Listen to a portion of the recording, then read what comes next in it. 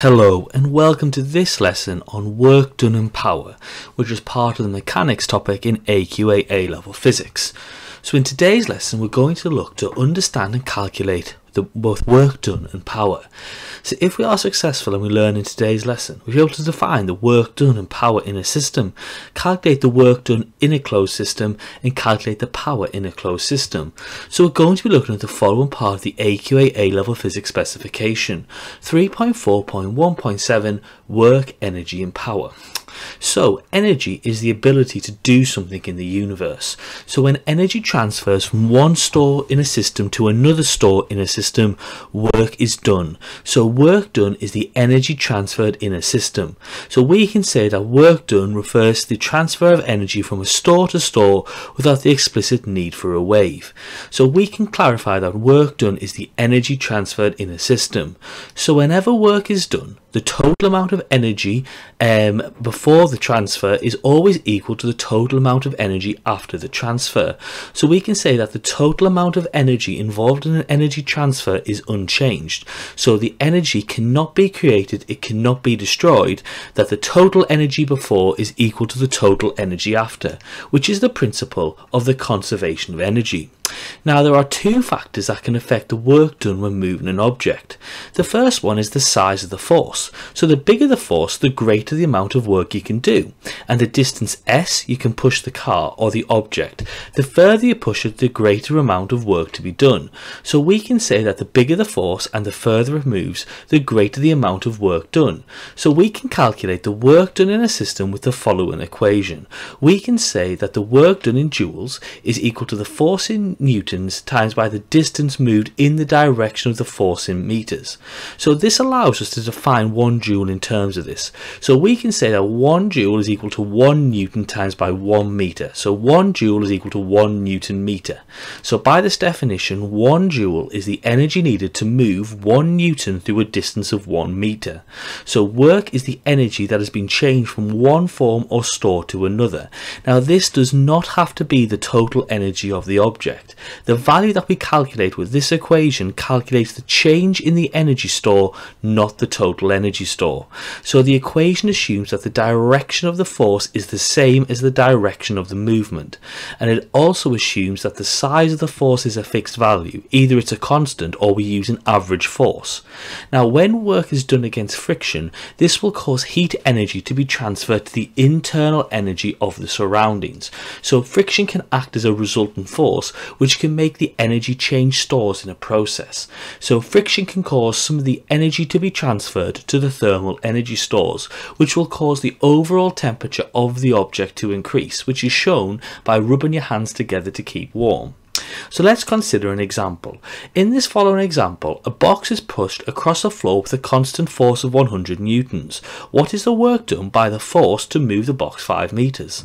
So we know that work done is force times by distance, so it's 100 times by 5, so it equals to 500 joules.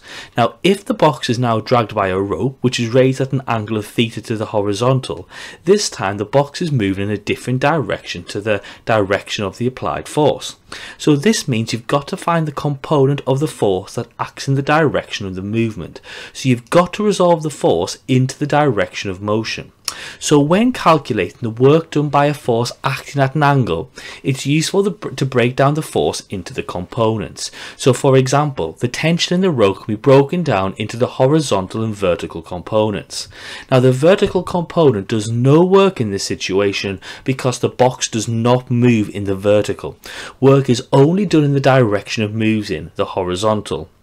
So to calculate the work done by a force at an angle, its work done is equal to the force in the direction of movement times by the distance moved. So when we look at that, it's in the horizontal, so work done is force times by the distance times by the cosine of the angle, Fs cos theta.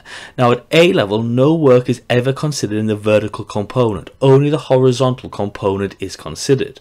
Now remember, no work is done when F and S are at right angles to each other. This is because if theta is equal to 90 degrees, which would happen if the force and the displacement were 90 degrees to each other, this value equals 0, so therefore the work done would be equal to 0. So let's have a look at the following question. A toy car is pulled along by a piece of string which is at 30 degrees to the horizontal.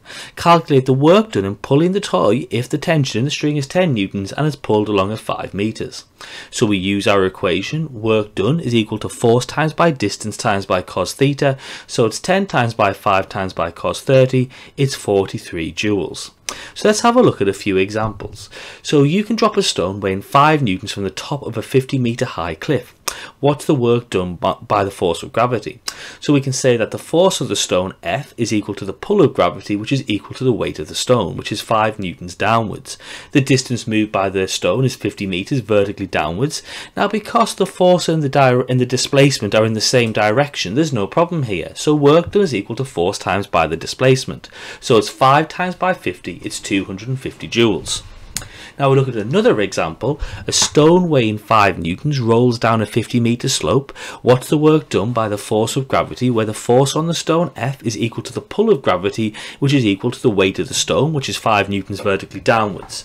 Now the distance moved by the stone down the slope is 50 meters, but the distance moved in the direction of the force, the vertical, is 30 meters. So we've got to use 30.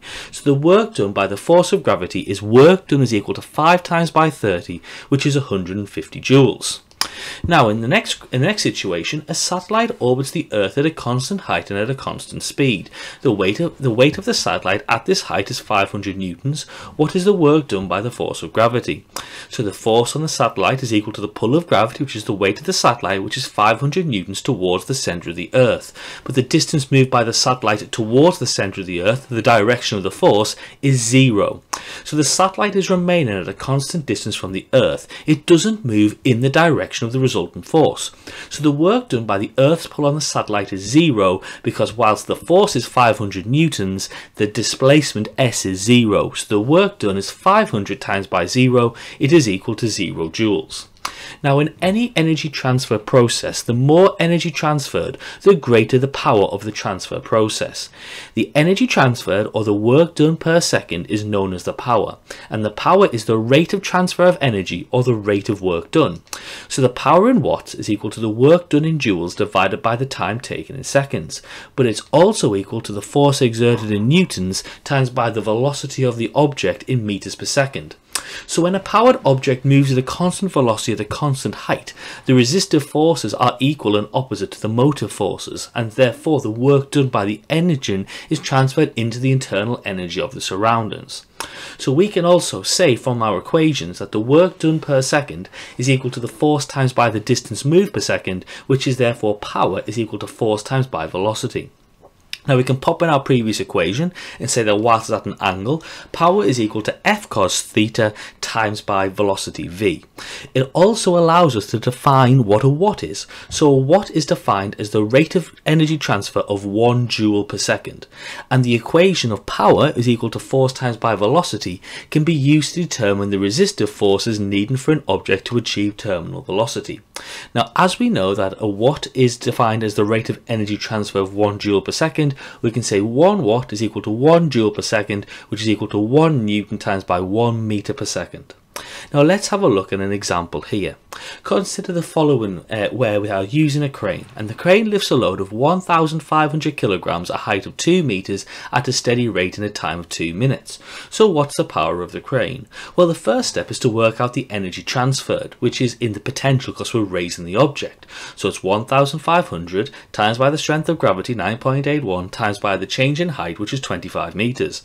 So it's 367,875 joules.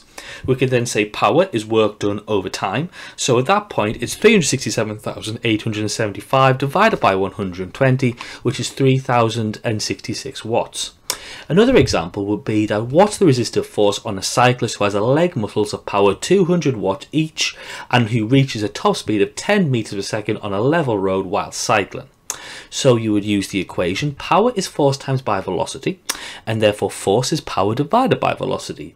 The power of the cyclist is 400 watts because each leg is providing a power of 200 watts. We divide that then by the velocity of 10 and we can work out that the resistive force that's acting on the cyclist is 40 newtons. So to summarise what we've learned in today's lesson, we understand that energy transferred is equal to work done, which is the force times by the displacement times by the cosine of the angle. The rate of work done is equal to the rate of energy transfer, which is equal to power, which is the work done divided by time, or force times by velocity. And we can use quantitative questions which are set on variable forces. So if we've been successful and we've learned in today's lesson, we should be able to define the work done and power in a system, calculate the work done in a closed system, and calculate the power in a closed system. So thank you for watching this lesson on work done and power, which is part of the mechanics topic in AQA A-Level Physics. Thank you very much for listening and have a lovely day.